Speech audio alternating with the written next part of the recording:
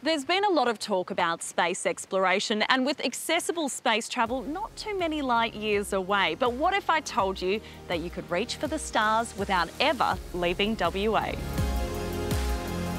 The Perth Observatory was founded long before Neil Armstrong took those first steps on the moon. Built in 1896, that's right, it's 125 years young. The Perth Observatory is the oldest in WA.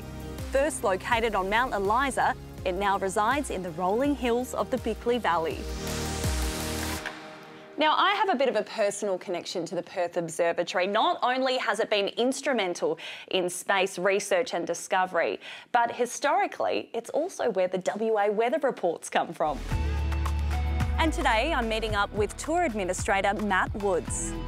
This is a beautiful piece of equipment. Tell me a little bit about it. Yeah, so this is the George Calver telescope, or we just lovingly call it the Calver telescope. So this is the first publicly viewable telescope for Perth. So they were, back at the beginning, they were doing astronomical research and doing public nights, and the public nights were very popular like they are today, and they're eating into research time. So they got this telescope so that they could do astronomy research plus show the amazing objects in the night sky.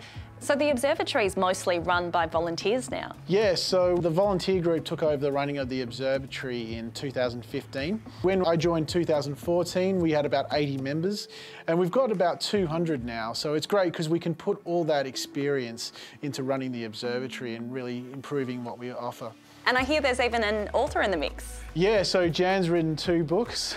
We've had one about Artemis, the fairy, and also about the oral history of the observatory as well. And what would be great for kids as well, to learn a little bit about it. Yeah, so there's fairy doors around the observatory, so you can read about it and then go do the day tours on Sunday and actually see all the fairy doors as well. How cool is that? Well, you guys do some great work here, but it has evolved over the last few years. So tell us a bit about that. Yeah, so back in 2012, we finished up official research here. We've gone more to science outreach, getting the public interested in space and astronomy, and you can see over the last decade or so, space has really become a big thing again.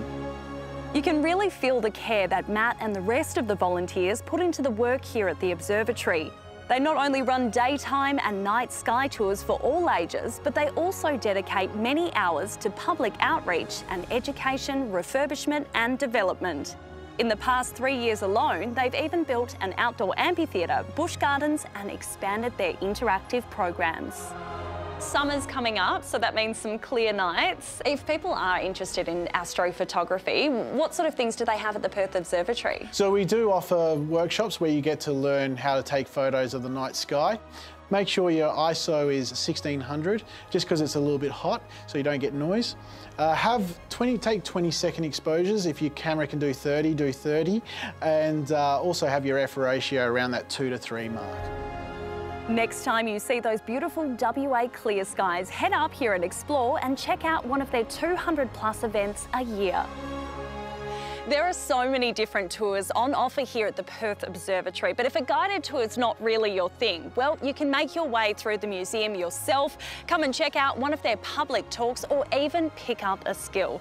Make sure you check out this website to see how you can get involved at the Perth Observatory, maybe even become a volunteer.